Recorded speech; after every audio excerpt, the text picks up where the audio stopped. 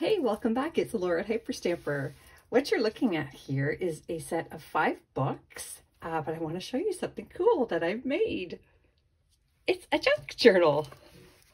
I've used the spines of these old books and I've made a junk journal out of them. I just love it. I think it's really, really cool. And I put a tassel down the side, like a bookmark tassel. And these are all vintage books that I just couldn't turn into journals. And I think it's really fun. I did put them on.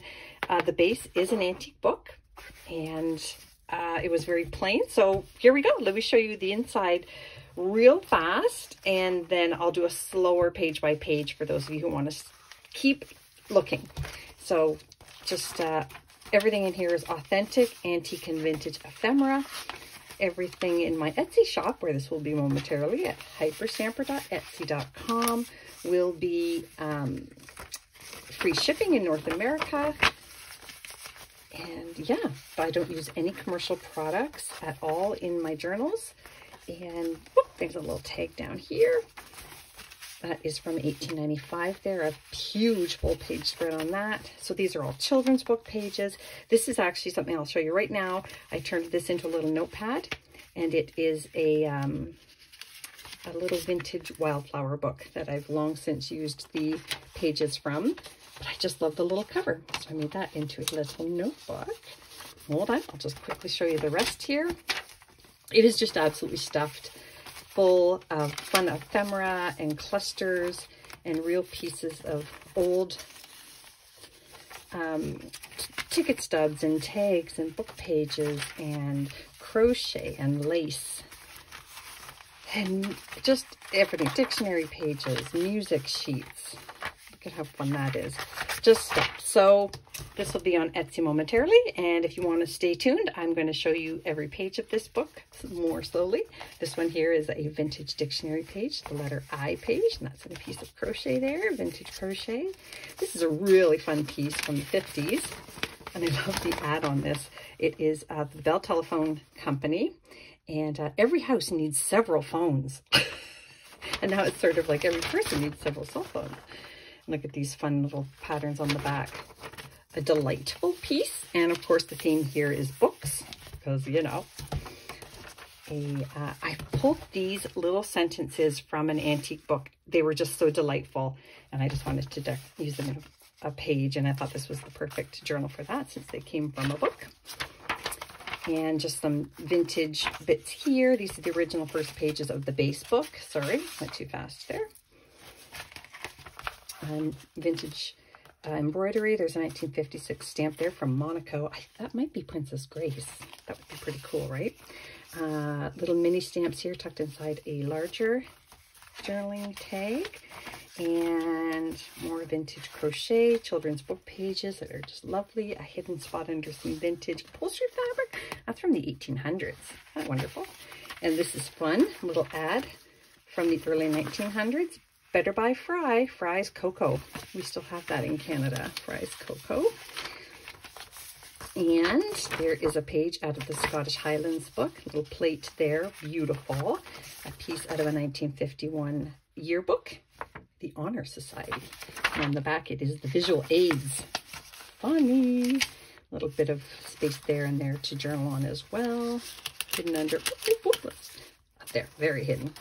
1940s Theatre Arts magazine page. Look at the sewing machine pieces here from this vintage sewing book. It's so fun. There's that 1895 page I was telling you about. Actually, let me open this up for you because it's very, very cool. So this is October 1895. I'm just going to be very, very gentle here, but look at these advertisements. Look at this boot advertisement. Wow, $1.47. Wow, pianos. Fine suits for little boys, the ones that only come to their knees, because that's what they were allowed to wear. No long pants for boys until you were a man. And then look at this. Wow, tar soap advertisement. Look at this lovely lady down here on this Rubicon advertised. Just, oh my gosh, so wonderful. So whoever gets this, that is a real treasure, that. Look at this lovely teeter-totter, children on a teeter-totter here. I showed you that already. 1930s fuzzy children's book page. And these chicken, the duck, and the owl. So cute. This is from Pickwick Portfolio from the Little Women. I love that.